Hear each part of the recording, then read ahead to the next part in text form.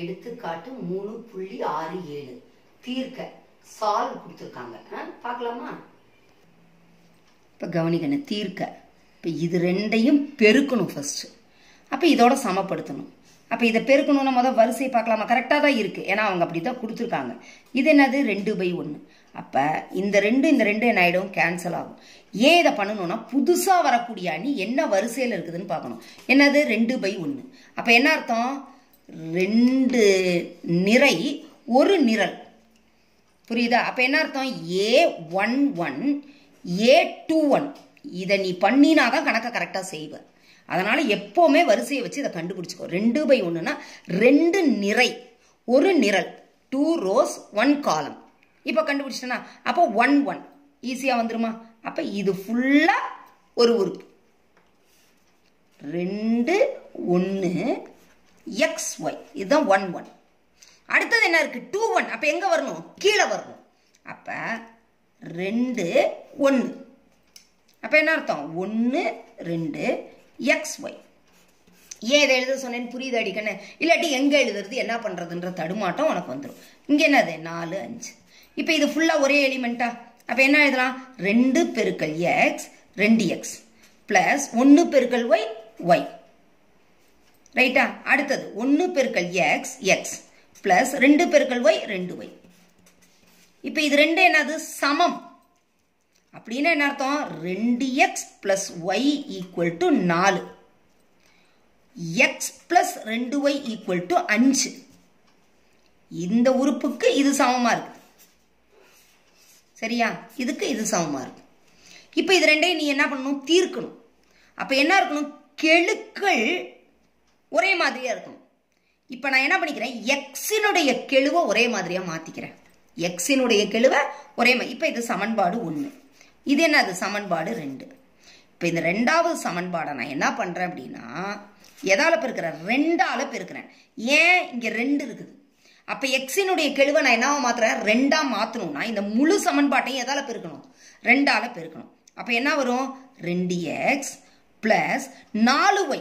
ஏண்டா கண்ணா? இது 2ஆல பெருக்கிறோம், இதையே 2ஆல பெருக்கிறோம், இதையே எதால பெருக்கிறோம்?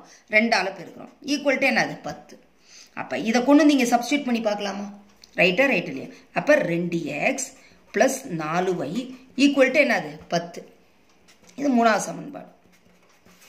இப்ப இந்த 2 சமன்பாடையும் நம்ம என்ன பண்ணணும்னா கழிக்கிறோம். 1 கழித்தல் 3. என்னடிக்கன்னு? 1 கழித்தல் 3 சப்ட்ராக்ட் பண்றோம். சப்ட்ராக்ட் பண்ணணும்னா அப்ப என்ன பண்ணணும்? நீங்க இங்க குறிகளை மாத்தணும். இது இல்லடா கண்ணு, இது குறி கிடையாது. ரைட்டா? இப்ப இங்க பிளஸ் 2x இருக்கா?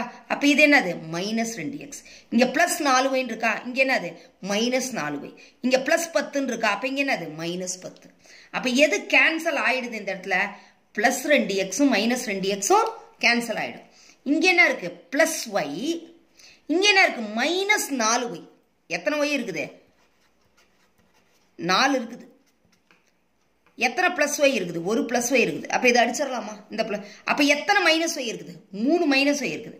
அப்ப மைனஸ் 3y ஈக்குவல் டு இப்ப பாருங்க 4 10. மிஸ் இதுவும் எனக்குலாம் இப்படி குறிமாறி வந்தா கழிக்க தெரியலன்னா இப்படி கூட பண்ணலாம். எத்தனை மைனஸ் இருக்குது? 10 மைனஸ் இருக்கு. 1 2 3 4 5 6 7 8 9 10. எத்தனை பிளஸ் இருக்குது? 4 பிளஸ் இருக்குது. ரைட்டா? அப்ப என்ன ஆயிடுது? கேன்சல் ஆயிடுமா? அப்ப எத்தனை மைனஸ் மீதி இருக்குது? 6 மைனஸ். அப்ப மைனஸ் 6.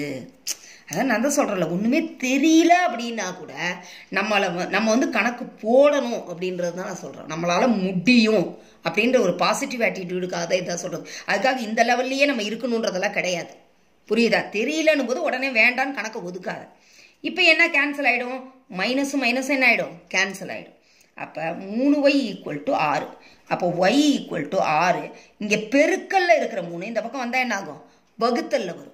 அப்போ y ஈக்குவல் டு என்னது? 1 3 3 2 3 6. அப்போ y ஈக்குவல் டு என்னடா கண்ணா வருது?